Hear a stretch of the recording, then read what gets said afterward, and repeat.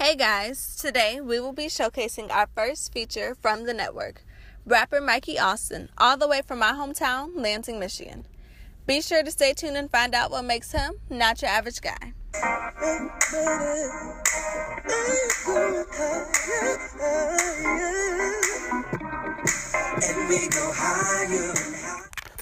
Alrighty, so after I explained to you, kind of what I'm doing and what my brand stands for, what makes you not your average guy and what makes you stand out? Sure. I think for myself, well, hi everybody, this is Mikeyy Austin. But I think for myself, everything that I want to do, it goes deeper than the surface. And I think that that's kind of what separates me. So, like, there's a lot of people that say, well, I want to be an actor, or I want to be a singer, or I want to be a doctor, or whatever. And they might have the reasons just because this is what I enjoy, this is what I find interesting. But for me, I feel like everything that we do, just in our life, whether that be our passion or our career, it's all about platforms. Mm-hmm. So for me to do what it is that I enjoy to do, I understand like this is something that I love to do. I couldn't see myself doing any other thing, but at the same time, I realized it's a platform to do something bigger. And at my age, I've been able to kind of figure that out. So at this point, I'm using my music, which is something that I love, something that I'm passionate about, to be a platform to reach out to people within my community. So outside of the music and the things like that, I've also been able to, just this year, we've raised $5,000 for 5 students within the Lansing School District that are continuing their education in the arts. So for me to kind of like look at myself and it's like, well, we didn't have art programs in our high school, and we Right. didn't have those resources. And if we didn't have it then, I know damn sure. Well, so Right. I know for sure that they don't have it now. So just to kind of look at that and be like, well, I can use this musical platform to do something bigger than to just rap at somebody or to make a song that people like, Right. but to actually do something that will resonate and will impact people in the future. So I think that that's kind of what separates me. Right. Within my music and within everything else that I do, that it's not just about me or what it is I Right. want It's to do. bigger than you. Exactly. And it's bigger than me, and it's also surrounded around doing something for others. And how can I use what I love to touch somebody else for the most part? Right. Good. Good. I feel it. I feel So. it. Okay. So, what inspired your career as an artist, and when did it kind of begin? Yeah, so it started, I was probably about 5 years old. It's the it's the story for me is just my parents coming from that religious background. So my mom, she was a Sunday school teacher. My dad, he was like a minister in the church. And my mom, she used to write raps for me and my brother. And kind of looking back at it, it's like super funny. She'll make us go up there, perform them in front of the church, or she'll write poems for us, and we'd have to recite them at different church gatherings and events and stuff. So that's how it all started. And I was probably like 5 years old, and they called us them Austin boys. Uh, so that's where it started. And then from there, just realizing that this is something that I actually enjoy. So kind of picking up stuff on my own. And like I said, I didn't have those resources to teach me Mm-hmm. how to write songs or to play instruments. So I taught myself just because I knew that it's something that I wanted to do. So I picked up the piano, I picked up the drums, I picked up the guitar, and really just dedicated to it and realizing that this is what I wanted to do. I can't wait around and have somebody just teach me everything I need to know. So kind of just start on my own, I guess. And then later I picked up just writing songs and rapping and just putting it together to, use my words to encourage people and make different melodies. And I put out my first project in July of 2016. And that project was full of just older stuff and kind of like listening to it now, it's like kind of Mm-hmm. embarrassing in a sense, especially like with the stuff that I have now. But just that project was able to open up so many cool doors and being able to perform different places and different environments for the most part, whether it's like a concert at the Loft in Lansing or doing like a crazy house party, like Mm-hmm. just being able to express myself in all kind of environments. And right now, I just put out my first single in March the 31st.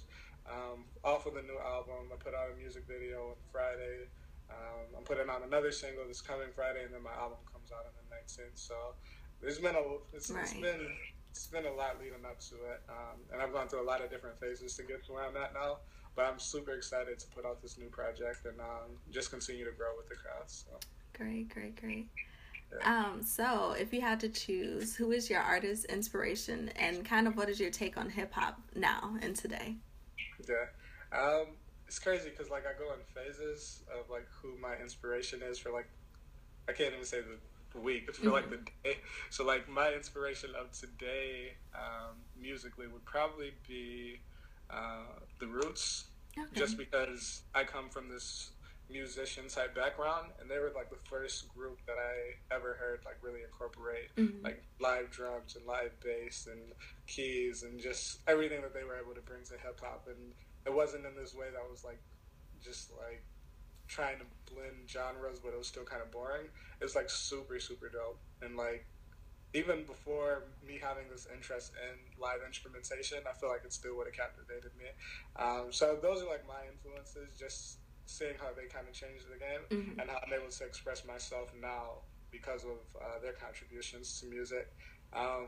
But as far as like the state of hip hop, I feel like it's like a lot of times like the older generation or the old heads kind of bag on it or whatever. But I feel like it's all the same. Like if you think about it, just like the origins of hip hop in the late 1970s and everything that was going on within the community is what led to the evolution of hip hop. So whether that was the war on drugs or just the poor housing projects and stuff like that, like all of this was a response from the black community, just talking about what they were saying. And I feel like it's the same thing whether you listen to like the drill rap that's going on in Chicago or some of the Detroit rap. Like a lot of it is still talking about the same thing. We're still dealing with police brutality. We're still dealing Right. with all the Mm-hmm. same issues inside of our community, and we're still expressing those same things. So I feel like that's one way to look at it. But then Mm-hmm. there's also like this newer wave of like the Yachty's and Yeah. Lil Uzi Verts and like just those guys. And Mm-hmm. like for me, I'm still a fan of that too. Like Right. just realizing like how far hip hop has come. So like if you think about all the different genres of music, like hip hop is fairly young. Like if it started in the late 70s, what is it, like 40 years or so?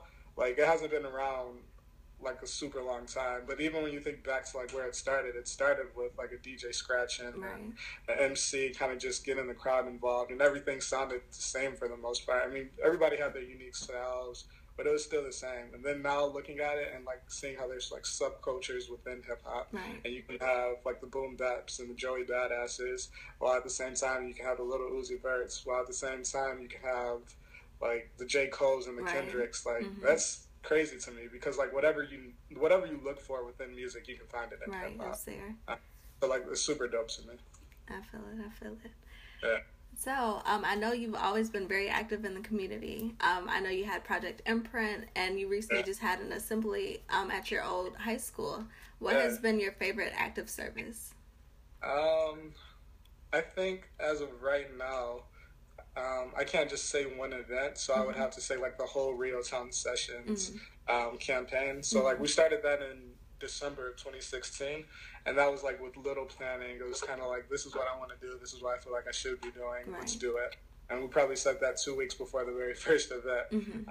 And then the very first event was like really successful. And since then, we've been able to just do like more than what I anticipated. So we've been able to do different shows featuring different artists, and it's Mm-hmm. not specific to just music. So like LZ Cannon, we highlighted him, and we did like a really big art gallery Mm-hmm. with all of his stuff on display, and it's actually still at the Robin Theater if Mm-hmm. anybody wants to check it out. But just seeing how the community just comes out and supports. I think that's probably been my biggest takeaway with the work that I've been able to do, like in this past 5 or 6 months, Mm-hmm. is that the community wants to support. They just need something to support. So Right. like being able to just start stuff like that and Mm-hmm. seeing how the community comes out, and then even the Black Arts Matter celebration that I put on. Like that was the first show I've ever put on. Mm-hmm. That actually sold out. Like to be honest, that's the first show that I've been to in Lansing that's sold out. So like it Yeah. was really cool to be like at the head of that Mm-hmm. and just seeing how engaged the community was Mm-hmm. and how much it meant to them. Like of course it means a lot to me, but seeing Right. that like this is something the community can identify with and get behind as well. And then even with that event, like we were able to raise I think it was like $1,200 or $1,300 all for scholarships as Mm-hmm. well. So I think just like this whole past 5 months have been so crazy.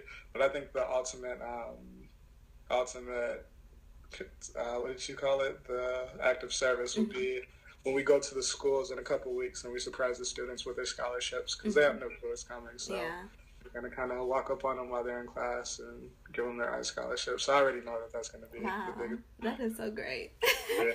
That's exciting. Yeah, I'm super stoked. Yeah. Okay, so I know you just released your new merchandise. What inspired your lifted logo and your design for the hats? Yeah, so it's actually a kind of cool story. So the title Lifted, originally I wanted to keep it along the themes of the first project's title, which was Tinted, and it was all caps, all spaced out. So I was kind of trying to think of what I can do to recreate that, but I also felt myself forcing it. But then I came back to it maybe 4 or 5 songs into recording the new album. And that was crazy too because I had a different title for the album. I had already had it all planned out and what this album would sound like, and then we ended up scrapping all of that when I came up with the theme. And it comes from the word uplifted, and just kind of taking the lifted portion and saying this is what we're rocking with. But really, I wrote probably 90% of the album while in airports, just traveling back and forth between Michigan and Virginia and just the different cities that I've been to in the past year. And that's where I wrote most of the album. And then the thing is, like, not being able to have service while on the plane flying. So then just playing the same songs over and over and, like, rehearsing the words to my songs. That's where the idea of Lifted came from. Like, this music that I'm writing, I wanted to be able to take me from the place I'm at right now, whether I'm dealing with anything in my family or dealing with anything like mental stuff like depression or just feeling down or whatever it might be. Even if I feel good, like I want my music to be able to take that person from that current space that they're at right there and to be able to uplift them to whether it's just feeling good about themselves or having a different outlook in their current life or whatever the situation might be. Like, I want my music to be able to do that, to uplift them. So I wanted the merch line to kind of represent that as well, where it's not just something, I know a lot of people might have merch with just their names or just their symbol or whatever it might be, and there's like no real meaning behind that. So originally I wanted to do a crown that kind of has like my initials in it. So there is like an N and an A there that you can't really tell. But you know, for my own, to make myself feel good, I know that that's right. But the idea of it came from one of my songs where I referenced my hair as my nappy crown. And that's kind of where it came from. So just the idea of, for me being a black man, like this is like a trademark for us. Like, so I said it best, like, don't touch my hair, you feel me? Right. So, so just the idea of the nappy crown, and then just the idea of, like, I want everything that I do inside my daily interactions to be able to uplift people. So, like, when people are wearing the hat, like, when I sell it or when they buy it, like, I want that to be, like, what I think about. Like, this person just bought it, and I hope that now when they're wearing it and they meet a stranger, that they do something that might uplift that stranger, or they do something in their daily interactions that uplifts somebody. And it doesn't have to be like buying somebody's shoes. It's a craft. Small stuff. Small stuff, whether it's just being nice to a waiter that looks like she's had a long day. Just like simple stuff that uplifts people. Right. That's good. That's good.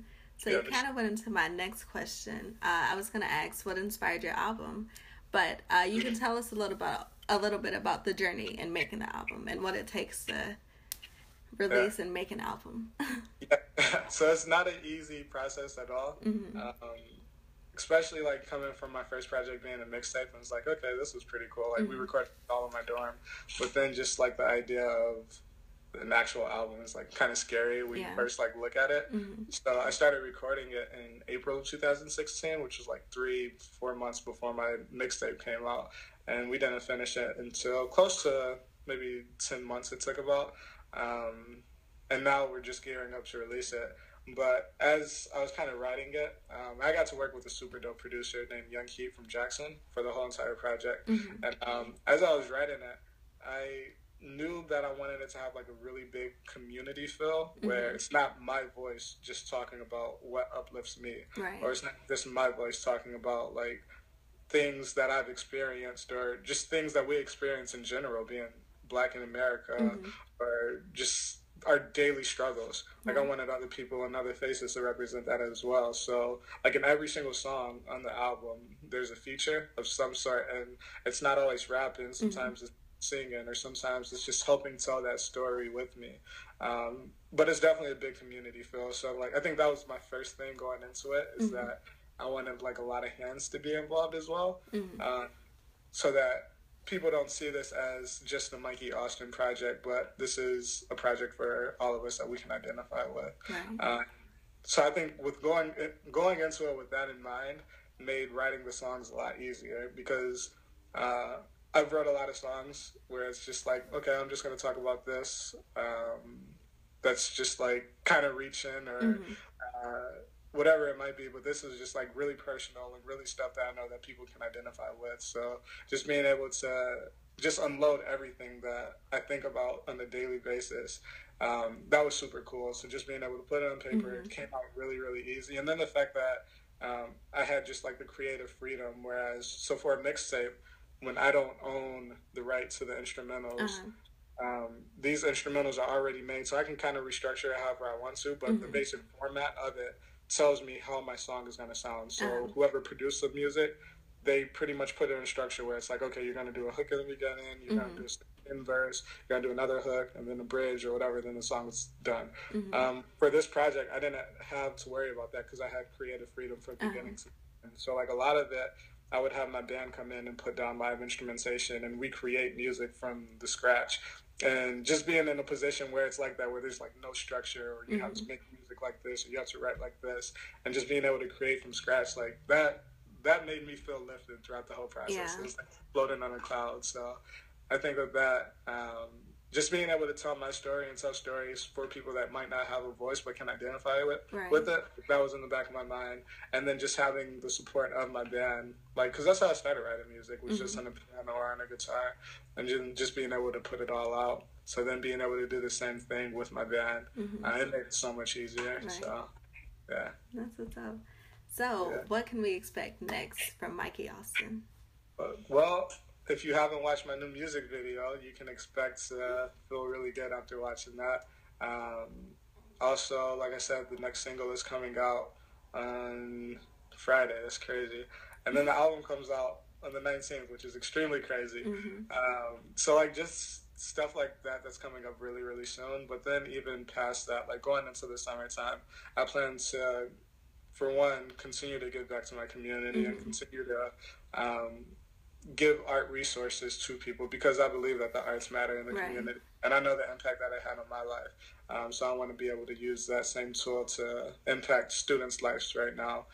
So I'm definitely going to continue to do that. I'm already kind of plotting what music is going to come out next, but I do know that it's just like super fun just to like rap. So like outside of musical projects, I've started just like recording different songs or freestyles. I put one out like last week, a little video to it. So just being able to just put stuff out like that, where because there's a difference between writing songs and just rapping. I'm really good at writing songs, and sometimes like I have to remind people like I can rap. So but yeah, just doing different stuff like that. And then live performances, like I live for live performances. There's definitely going to be a lot coming. June 30th will be the main event for my album. So you'll be able to hear that live from beginning to end, and it's going to be a lot of fun. And I also have my band with me for that event. And then just more events coming in the summertime. So it's going to be fun. I'm so excited for you. Thank you so much. I'm excited for you. Thank you. That's good. Well, that concludes the interview.